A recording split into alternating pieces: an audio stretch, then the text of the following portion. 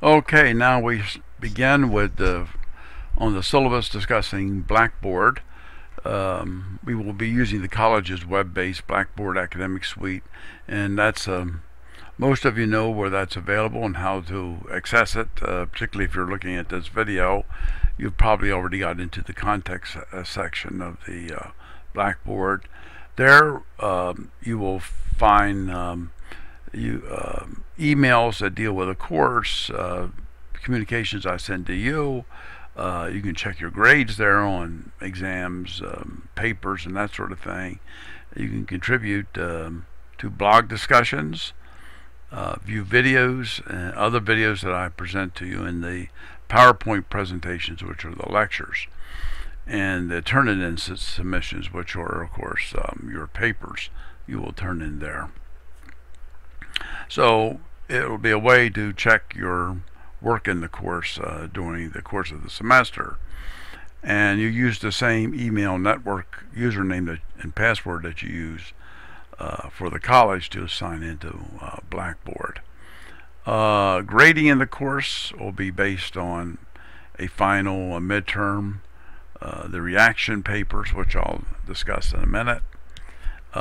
We will have a guest speaker for Wednesday at 11, which I expect you to attend and submit a 1 to 2 page paper of analysis on his talk, and then of course your contribution to class discussion and class attendance, which will be mainly be partly evaluated based on what you do when we do meet in class, but also on your blog contributions, your contribution to the discussions.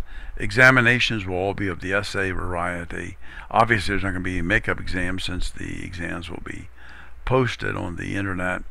The questions will be arranged randomly, so there's no way to jointly take an exam. You are under the honor code as well, so you're expected not to collaborate on these exams.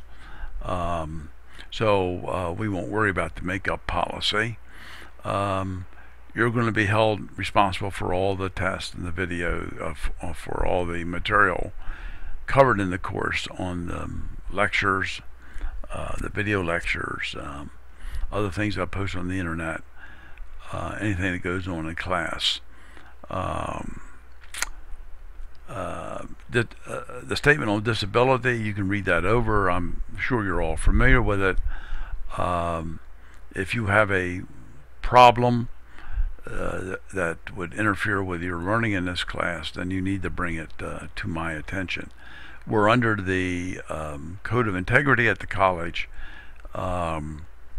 and you must remember that Turnitin checks for plagiarism or anything like that automatically, anything you submit. So there is a way of policing the integrity code.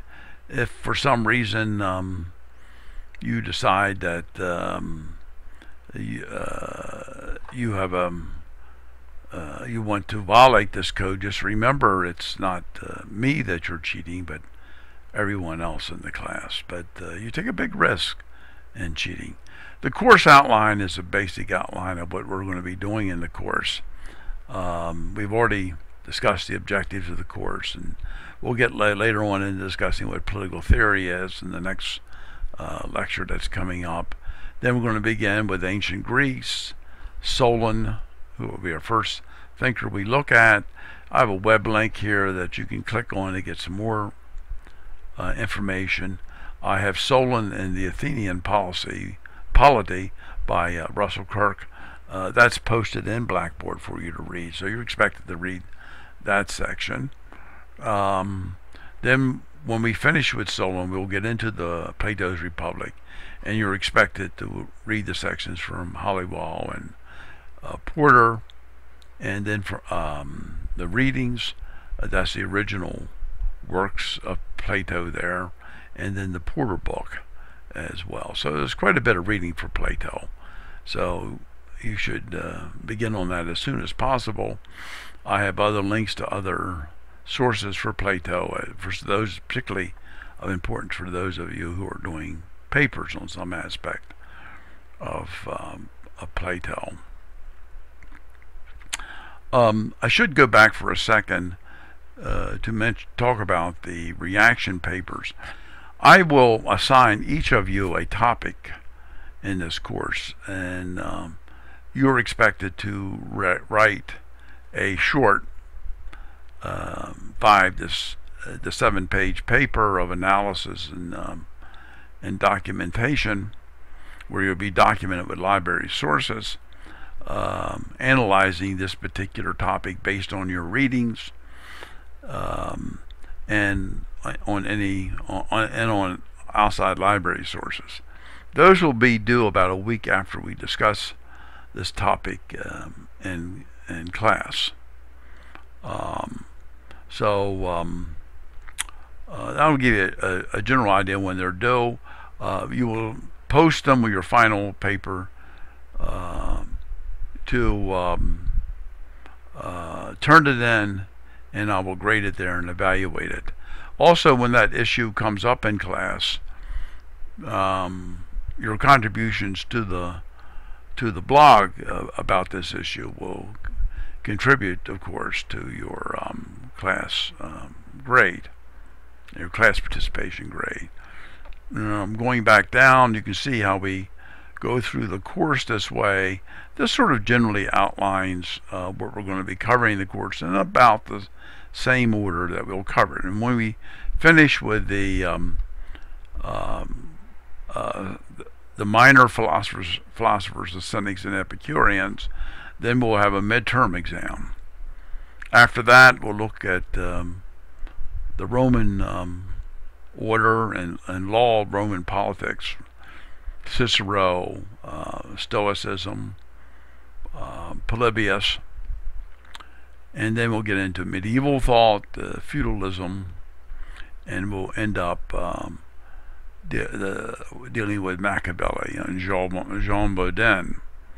So that pretty much covers the whole course, and there you can see when you can expect the final examination.